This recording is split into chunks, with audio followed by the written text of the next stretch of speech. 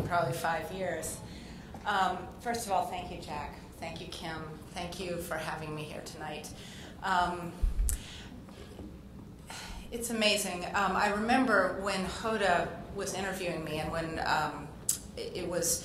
I had 17 rounds of chemo, and in the middle of it, probably towards the tail end of it, the Today Show asked me to come up to New York to talk about triple negative. And triple negative had only been, breast cancer hadn't been broken down into these different types of breast cancer, and triple negative had only been named maybe 5 years before I learned that I had it. So not a lot of people knew about triple negative. So I felt that it was my responsibility as a storyteller to talk about it.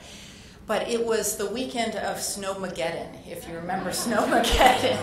And it was snowing up and down the East Coast, and I was, so determined through this whole period that I got on the train alone. I knew I had to be back for chemo on Thursday. It was, I was cutting it tight, but I was darned if I was going to miss that interview. And so I'll never forget Snowmageddon and how I nearly missed chemo in order to do that interview with Hoda.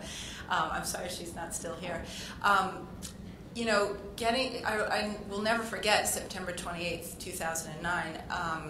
It was 2 days after I was with my dear friend Rena Ninen, who's here tonight with me. She is a correspondent with ABC News, but she was at Fox with me in Jerusalem prior to that. And she had just gotten married that weekend, and I was down at her wedding. And I came back from the wedding in Florida, and I got the call Monday morning as I was heading to the Pentagon. And my sister came running in, and I was getting ready for work. And, it stops you in your tracks when you hear those words, as Hoda said, you have cancer. And the only way that I got through that period was with friends like Rena, who all of my friends from all of our postings all over the world, they immediately started emailing each other, and they set up a food chain for me, because one of the things about triple negative breast cancer is that it's negative for estrogen, progesterone, and HER2.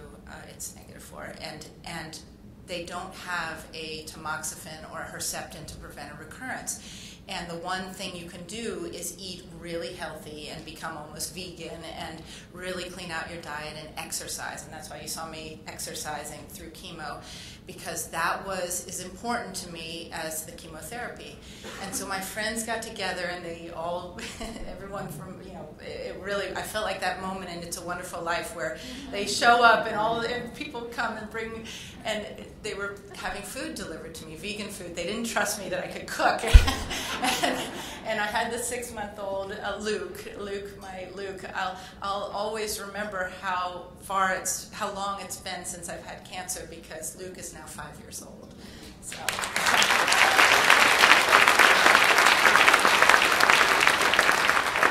In fact, we were just on vacation for spring break, and he's very affectionate, and and he put my face between his cheeks. He goes, "Tell me why you were bald again." And he keeps wanting me to, he keeps saying he wants me to have princess hair. I said, "Look, I'm not going to have princess hair anymore." And I joke with him, and he doesn't get the joke because he's still 5, that I broke the color barrier at Fox. So I'm not going back.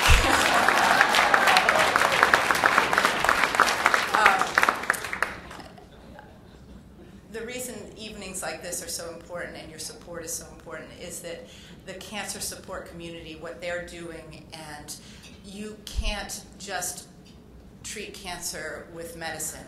The holistic approach that they're taking, and the love, and what your family and friends will do for you, that's what gets a cancer patient through this. So I thank you. I'm very touched to be here tonight. Thank you for this